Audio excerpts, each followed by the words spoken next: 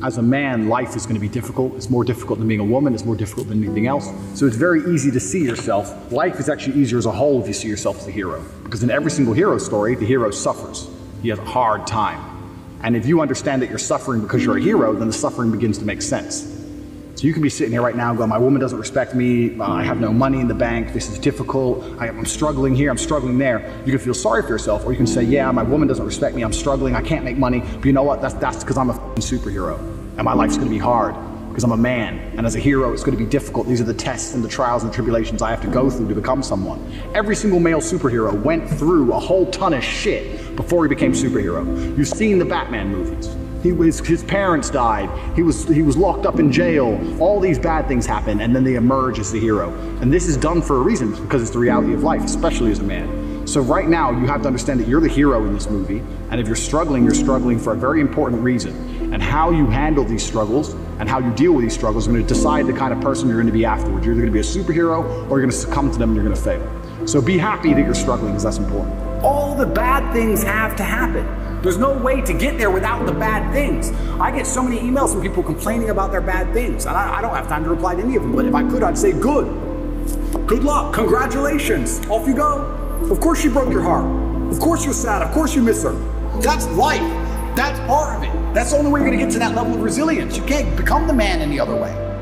So yeah, I thank God for everything bad that's ever happened to me, and all the demons, and I trust that He's not gonna give me anything I cannot, in the end, decipher and deal with. In the end, I think it's a puzzle, and you decipher it, and you work out the best way to deal with it, and you internalize the good parts, and you become a better and stronger and more resilient person for it. So I have to thank God for every single one of them. I believe if you had a magical time machine where you could peer into the future, and you were to show a guy who was complacent, chilling, likes to play video games too much, doesn't really have an action plan, is working some job, if you were to show him himself at 50, still flipping those burgers, he'd be like, whoa, I have to do something, I have to wake up. So this is that time machine right now. Stand yourself in front of the mirror if you are that person.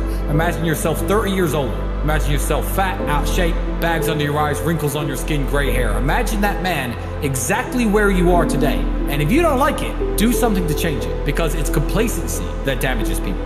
The fact that I can't sleep, I've had girls say to me, you can't sleep, you need to see a psychiatrist. And I said, absolutely not. I would be furious if a psychiatrist walked in here and took my demons from me. I don't care if they could fix me with a click, they're mine. And they were bestowed to me by God. And they are mine to deal with, and they are mine to fix, because that's how I become a better version of me. I would be furious if someone took them away from me.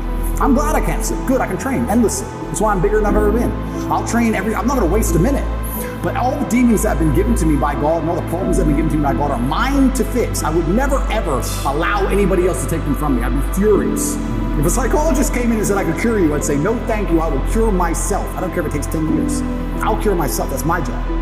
And I know that when that's done, I will be more mentally resilient than I ever would have been without you. I think we're here to struggle and to learn. I don't think we're here to be happy. And someone goes, oh, but I want to be happy. Why? Why do you want to sit there and laugh? Like you were happy your entire childhood. That's your happy days. You're allowed to be happy as a kid. It's all over now, right? You're a man, you have responsibilities. I think we're here to struggle. I think we're here to endure pain. Yeah. I think we're here to just see how hard we are to kill. I think that going through terrible things and living through them and coming out the other side is one of the most fantastic things about being human. I think that it's almost like once you understand what life is really about, there's no emotion which isn't enjoyable. The only emotional state which can be seen as detrimental is feeling nothing at all. But if you're sitting at home and you're feeling truly heartbroken, at least you're feeling something, right? And I think that's the whole part of being human.